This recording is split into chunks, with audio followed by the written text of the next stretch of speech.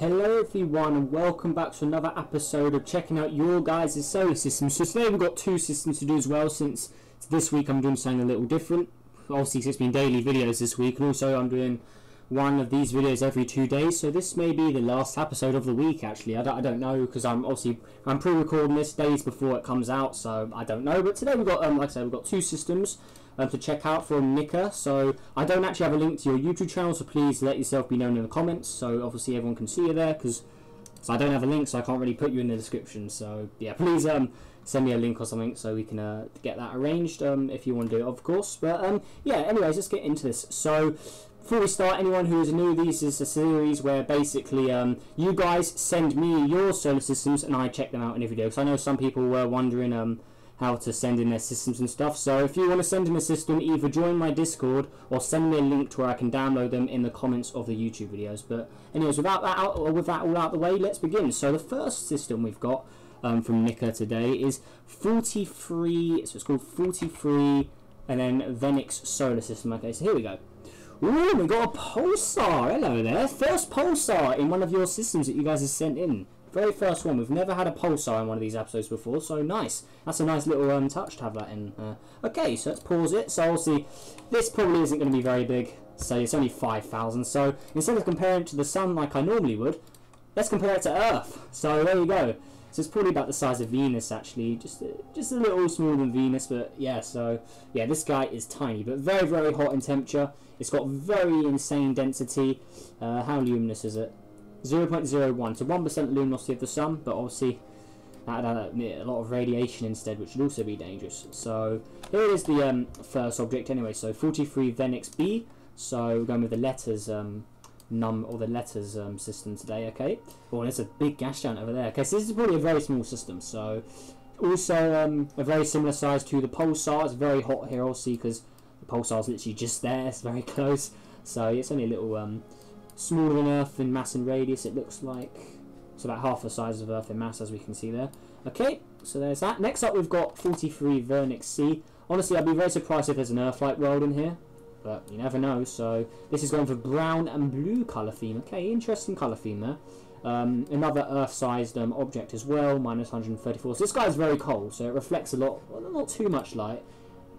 Ah, it's interesting. So only a little difference, or only a little bigger in distance away from the pulsar than that. But there's a massive temperature drop, 1,000 degrees, 30% reflected of light. But then this guy, minus 134, and it only reflects 55. So you still, and it has an atmosphere of greenhouse effect. Interesting. So obviously this thing isn't very luminous either, so got to keep that in mind. Next up, we've got Venix D, and this guy is just burned into a crisp. It only reflects 23% of light as well. How is it getting so hot? So this one is reflects 30% of light. This reflects 23. So does that extra 7% really make that much big difference? Only 1,000, and then this one's 5,000, so almost 6,000. So does that 7% of extra albedo really make that much difference in temperature? 'Cause that's pretty crazy. Next up, we've got 43 Venix F. So this is a gas giant. Reflects no light at all. So this guy's very hot. 14 degree or 40,000. No, 1,400 degrees, 1,400 in temperature there. Largest object to be seen in here. They're all very close together, this system. We've got next up, we've got E, Venix E. So this is another gas giant on its side. 6.21 masses of Earth. A little larger than Neptune and Uranus. Only 205 degrees, okay. And then next up, we've got G, which is another gas giant. Okay, so there it is there. Also very similar to the last gas giant we saw. So there we go. That is it for this little pulsar system. So there's not anything else here. Okay, so let's line them all up.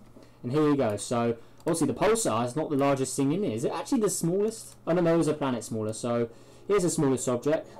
Then we've got the pulsar. And we've just got all the planets here. So this is probably the smallest simulation that's been sent in so far. But either way, I really did like the pulsar. So nice job. So yeah, there we go. So that is that. Now let's check out the next simulation here. So the next simulation, if I just go to the Discord so I can remember the name, HARC. It's the HARC system. Okay. So HARC. Here it is here. Okay, let's see what we got in here. Ooh, is that a modded trail color? I see. Oh, I see some modded objects. Okay.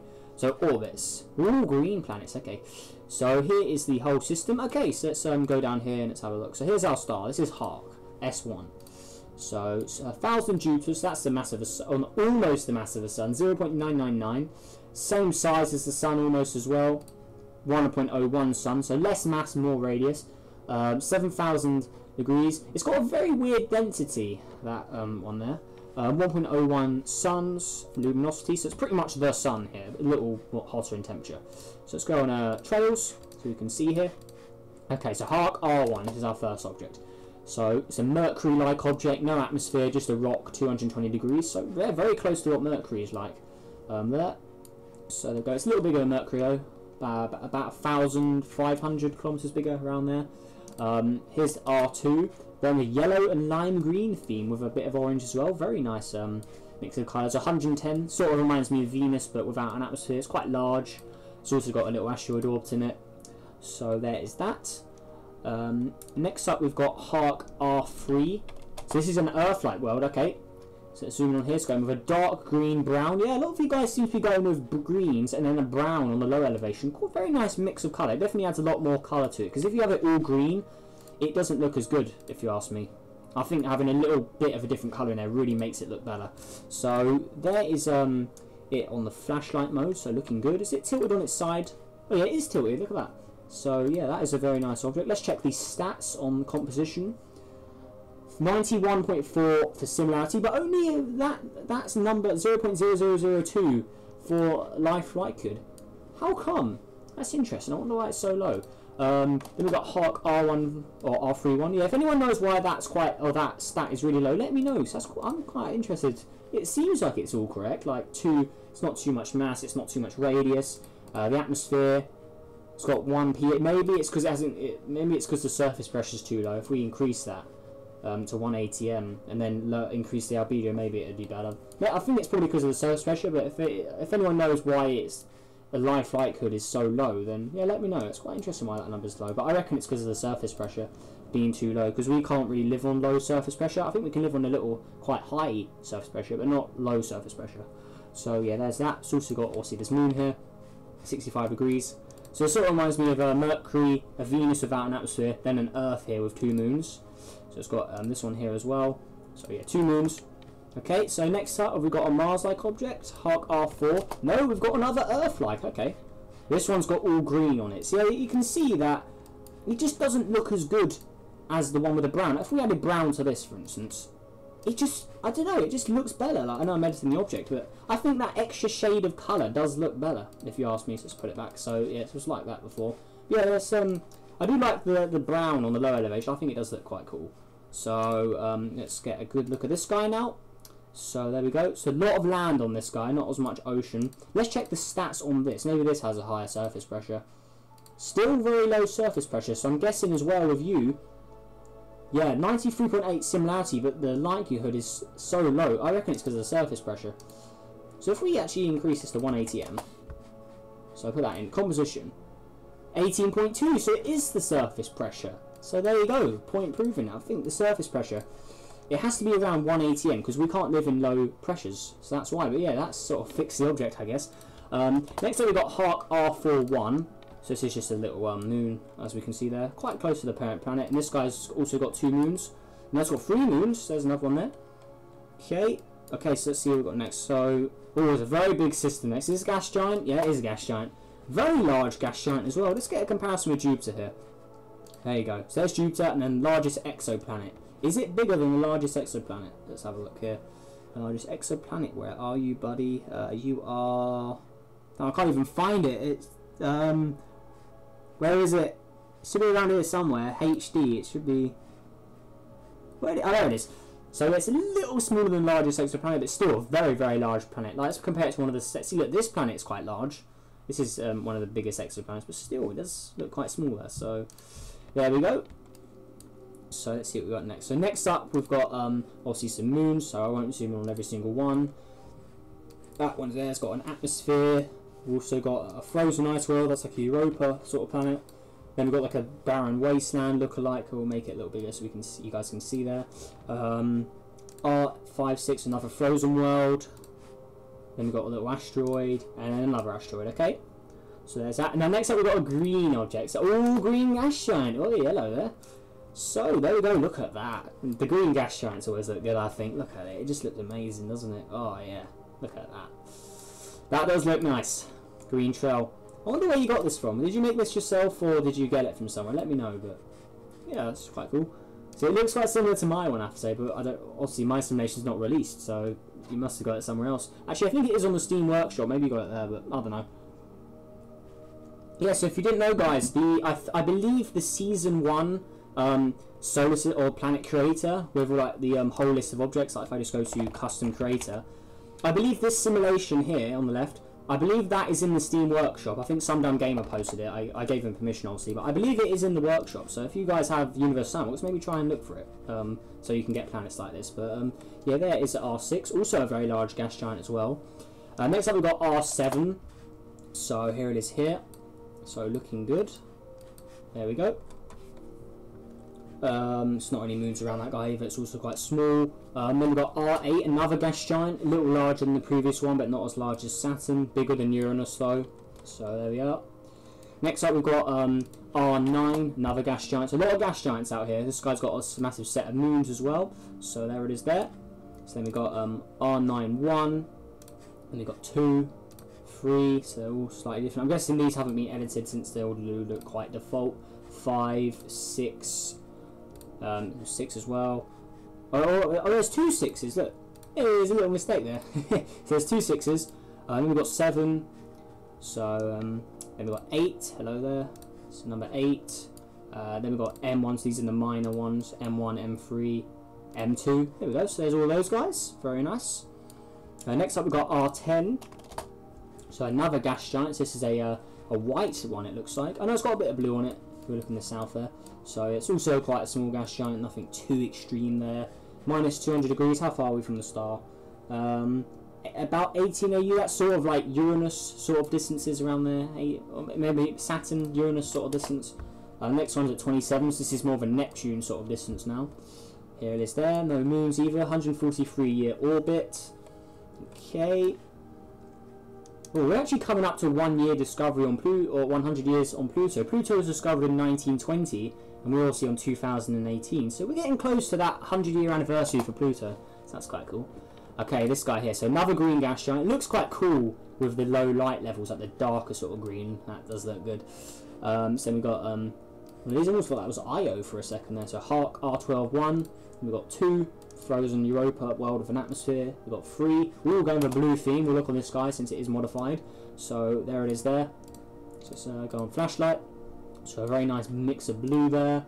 Minus 245. So yeah, this is really far away. How far is this from the star? 38 AU. So further than Neptune and Pluto's distances now. R12-4, so there's another one. Looks a bit like my custom Triton actually. This one here, number 5. Okay, and then M1, it's got a little minor one. Okay, so there we go, there's all the moons for that. Now I believe there's one more object to check out here. So Hark R13, so this is a black and grey object here. Okay, all very, very far away from the stars. Doesn't even get sunlight. It's got on, turn these all off. So the star is just a little dot in the night sky. So this is sort of like a Sedna-like object, I'm guessing. So motion, how far away from the star? 49.9 AU, so it's not, no, it's not really a Sedna sort of object, it's not that far away. Probably more of like an Iris, make, or make sort of distance, so there's that. Oh, and I'm liking that, look at that. Blue, and, I like that cyan blue and the black, or light blue, sky blue, whatever you want to call it. That is a nice object. But obviously, the way it's meant to be shown is like this, so we can't really see him, but we'll just go on flashlight. So R1, oh no, Hark R13, sorry. Then we've got M1, M2, so just minor objects. Okay, cool. So there are all of those guys. This guy's in a very crazy orbit as well, since it gets very close to the star at one point. So let's see if we can speed it up to actually get the planet to go to the close part of the star. So you're gonna...